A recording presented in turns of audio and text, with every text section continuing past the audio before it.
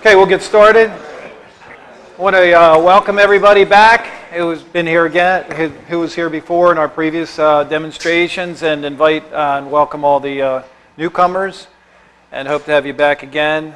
This is the second year anniversary of the first time we did a demonstration showing the phenomena where we ignited water and made an enormous amount of power, predominantly in the form of light. And in the intervening time, we demonstrated a number of manifestations of how to commercialize that, different engineering designs and prototypes, and that culminated in a device that we showed in July 21st, 2014, about 18 months ago. Since then, we've been very busy, and we did a lot of work. I'm going to go through some of the trials and travails, the trajectory and different paths we took. Some led to other innovations, some led to other ideas, some were totally a waste of time. That's the way it is in science and engineering. But you pick up the pieces, you learn from your mistakes or learn from designs that weren't optimal. Our goal is to commercialize, to have something that can replace fire, that will be lasting, and that can dominate in the energy industry. And I think we have that. I think we have a design that can prevail above all other forms of systems, all other forms of energy and power.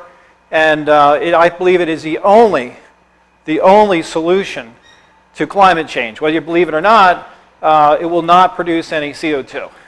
It will not produce any pollution of any form.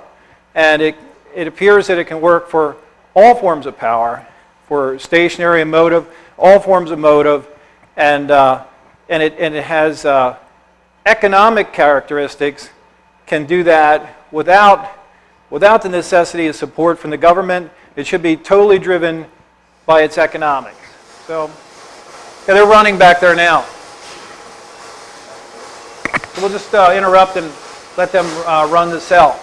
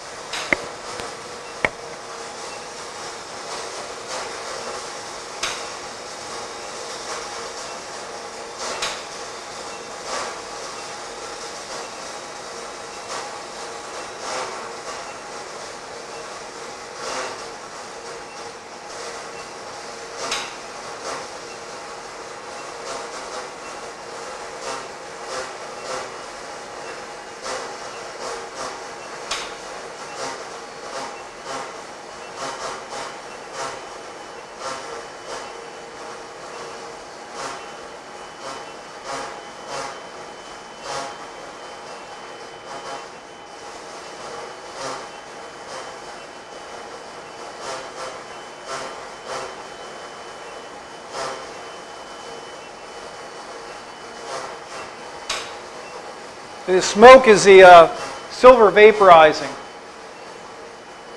We're just running it open so you can see inside of it.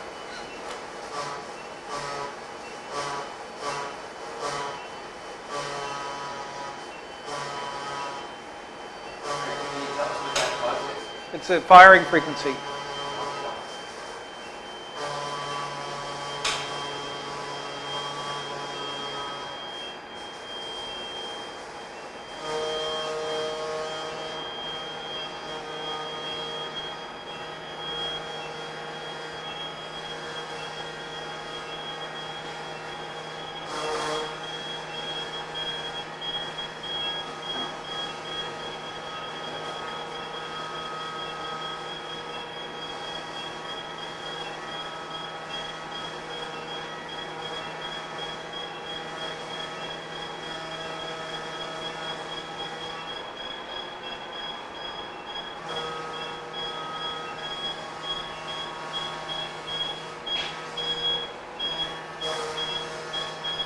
What frequency of injection do we have here? 2000.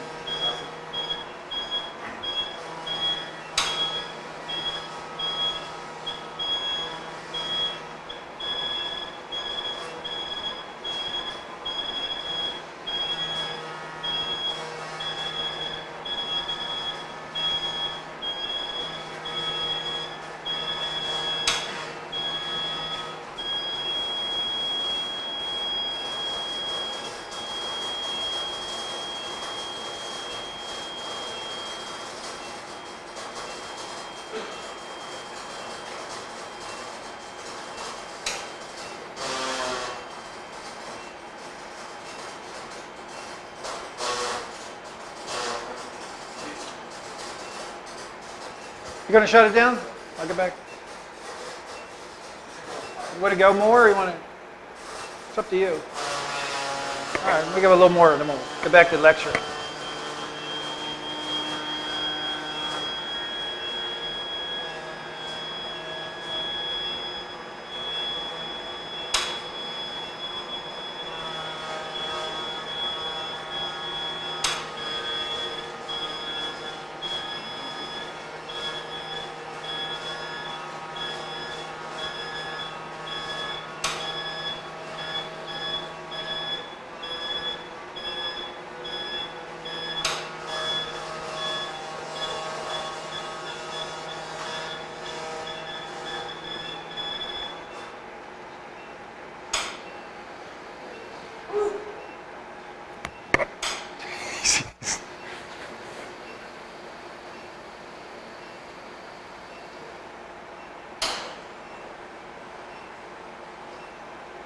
Okay, you guys want to turn it down?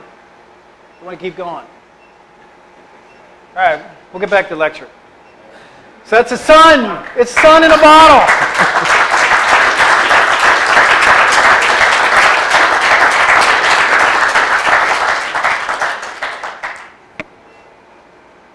It's another example. So this, I believe this one's on our web. You can see them in the glove box working, and it starts out UV mode. And then, so this is more or less what we were witnessing live, some of the work we did previously. So it gives me a little chance to explain it. So when you see these energetic particles coming out here, that's really from the power of the reaction. The voltage here is extremely small. It's less than 1 volt. There's no electric field in here at all. There's no microwave in here. And it literally is making the entire volume incredibly powerful plasma. I'll tell you how incredibly powerful. I'll show you the black body curve. That black body curve corresponds to about 36 million watts per square meter at that temperature. That's a law of physics. You can use something called the Stefan-Boltzmann equation.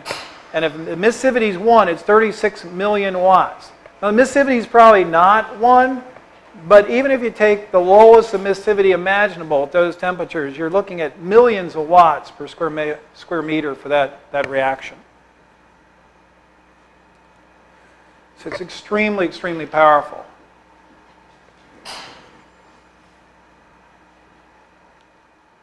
So you appreciate this. So we had this open, and here actually we have the parts here. There's an outer, what we call a cell chamber. There's an inner chamber, which we call the reaction cell chamber. And then there's a dome that is a radiator. So we can insulate this part of the cell so that essentially all the power goes to this top blue dome. And that blue dome can be tungsten and get to, we want to run it at 3,500 degrees Kelvin. Then there's a gap between that top dome and the photovoltaic cells. And the radiation transverses across that gap. So you have the secondary radiator. So we're making black body radiation 5,000 to 6,000 degrees Kelvin in here. That's actually a little bit too high. That's making light into the ultraviolet. So we would lose some of that light. So we're going to make it at 30, plus there's material constraints. So the ideal would be running this around 3,500 degrees Kelvin using materials like carbon or tungsten. We have a carbon cone in reaction vessel in that chamber. And then having the light secondarily radiate to the PV panels. So it's seeing pure light. It's just like an enormous light bulb. If you look at the filament of an incandescent light bulb, imagine that spread over, say 0.2 of a square meter, radiating the PV panel. The reason why I say 0.2 of a square meter, because if the outside, which we can control, with the outside emissivity is 1, a 3,500 degree Kelvin black body radiates about 11 million watts per square meter. So then we get to our business model. So I guess I should say, we've talked to some manufacturers, and it looks like we could be in production in 2017. We probably have some in the field testing, generating revenue around the beginning of 2017, and then be in heavier production towards the end of 2017. Okay, thank you very much. Really appreciate it. We're going to probably we'll have another one. As soon as we get to our next big hurdle, we'll have another one, and we'd love to have you back.